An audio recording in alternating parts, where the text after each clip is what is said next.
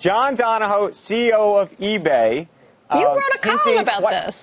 I know, hinting quite heavily that eBay may very soon start accepting Bitcoins. Wow. Listen to what he had to say. I think there's no doubt digital currency is going to play an important role going forward. And at PayPal, we're going to have to integrate digital currencies into our wallet. So handicap it. How quickly do you think we're going to see Bitcoin in PayPal?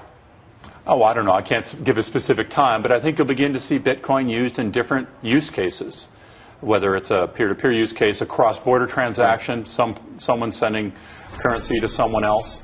And then over time, you'll begin to see it with some merchants accepting Bitcoin. And I don't know how big it'll get, how quickly, but I do think the underlying theme of digital currency is something that we're aware of and we're going to pay attention to.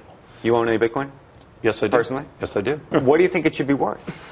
I don't, you know, for me, I'm not buying it as an investment. I'm buying it to understand how it can be used. I think there are two sides of it, the investment side and then the digital currency side. I'm more interested in the digital currency side about how you and I can exchange value seamlessly using technology. I got to tell you, I don't know if it's a Stockholm syndrome or what, but everybody that I talk to out here, and it's sort of, you get into it, really does talk about Bitcoin as the next big thing.